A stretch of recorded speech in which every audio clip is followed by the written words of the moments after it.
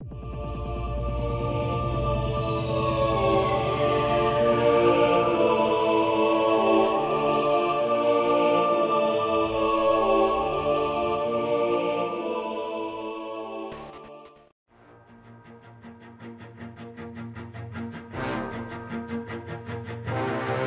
gonna make it bend and break.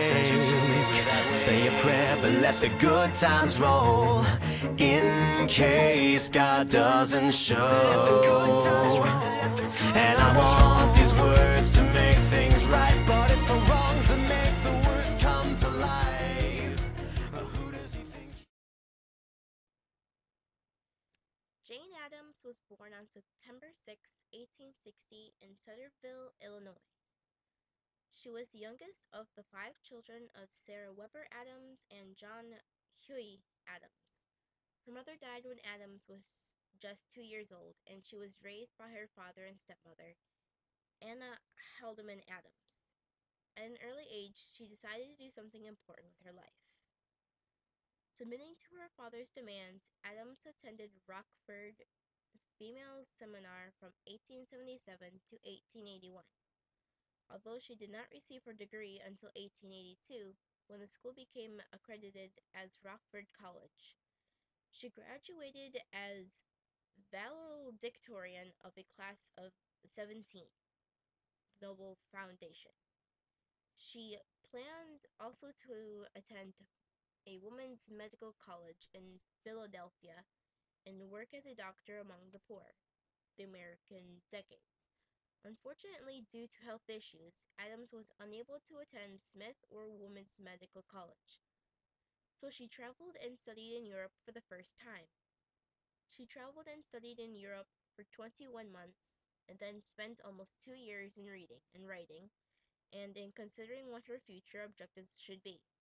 At the age of 27, during a second tour to Europe with her friend Ellen G. Starr, she visited a settlement house, Toynbee Hall, in London's East End. This visit helped to finalize the idea, then current in her mind, that of opening a similar house in an underprivileged area of Chicago. In 1889, with Starr, Addams co-founded Hull House on South Halsted Street, in the slums of Chicago near West Side. Addams later wrote that their purpose was to provide a center for a high civic and social life, to institute and maintain educational and philanthropic enterprises, and to investigate and improve the conditions in the industrial districts of Chicago. She helped to start the Chicago Federation of Settlements. The Chicago Federation of Settlements and Neighborhood Centers, also known as CFSNC, was founded at Hull House in 1894. Her approach to things began to change, however, and she became motivated to physically improve her neighborhood. Concerns about the putrid conditions that bred rats in the alleys and streets, she was appointed a garbage inspector in 1895. In 1903, Jane Addams became vice president of the National Women's Trade Union League. As her reputation grew, Miss Addams was drawn into larger fields of civic responsibility. So from 1905 to 1908, Jane served as a member of the Chicago Board of Education. A pragmatist and an activist, Addams favored prohibition and women's suffrage, and she campaigned for Theodore Roosevelt's Progressive Party in 1912.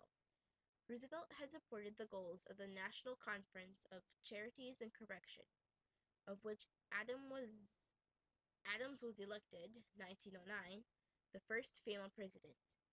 She was a founding member of the National Association for the Advancement of Colored People, or NAACP, in 1909, and of the American Civil Liberties Union, 1920, and she also served as a vice president, 1911 to 1914, of the National American Woman Suffrage Association, also known as NAWSA. For Addams, politics was part of a larger movement to humanize the industrial city. She had always been a pacifist, and when World War I broke out in 1914, she became chair of the Women's Peace Party and president of the International Congress of Women, as well as of its successor, the Women's International League for Peace and Freedom, actively from 1919 to 1929, in an honorary capacity thereafter. In 1915, she visited many countries in Europe, urging the end of the war through mediation and presiding at the International Conference of Women at The Hague. Also, also in 1915, specifically on January 10th, the Women's Peace Party is formed. For you see, on the outbreak of the First World War, a group of women pacifists in the United States began talking about the need to form an organization to help her bring it to an end. So Jane stepped in to help. Addams remained a pacifist when the United States entered the war in 1917, and as a result, she was denounced by many Americans, including Roosevelt.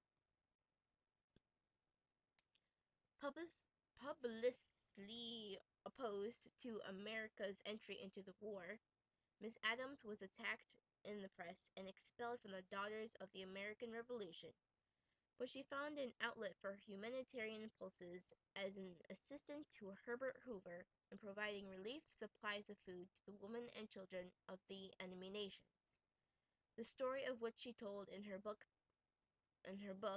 Peace and Bread in Time of War, 1922.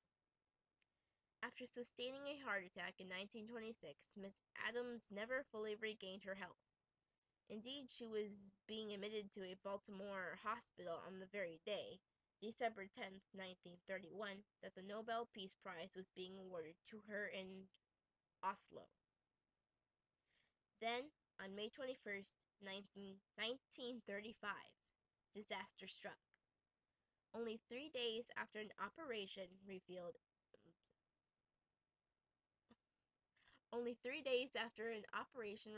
unsuspected cancer, Jane died. The funeral service was held in the courtyard of Hull House. Noted as a true woman hero, on September 7, 2007, the Northwest Tollway, I-90, was renamed Jane Addams Memorial Tollway.